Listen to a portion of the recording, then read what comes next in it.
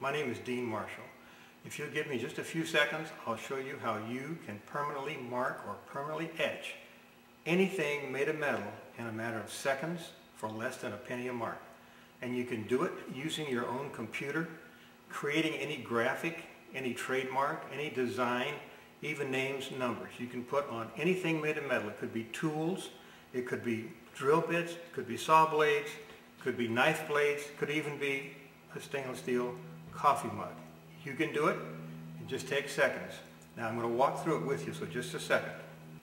Now here are some typical tools found almost anywhere.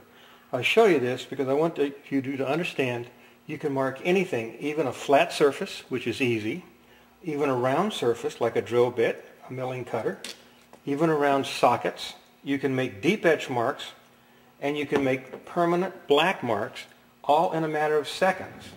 You can even mark something like a knife blade with your name or your trademark on it quickly, easily, in your own home, in your own shop, for pennies. Now let me show you what the marks look like up close. A 2-second mark on a drill bit.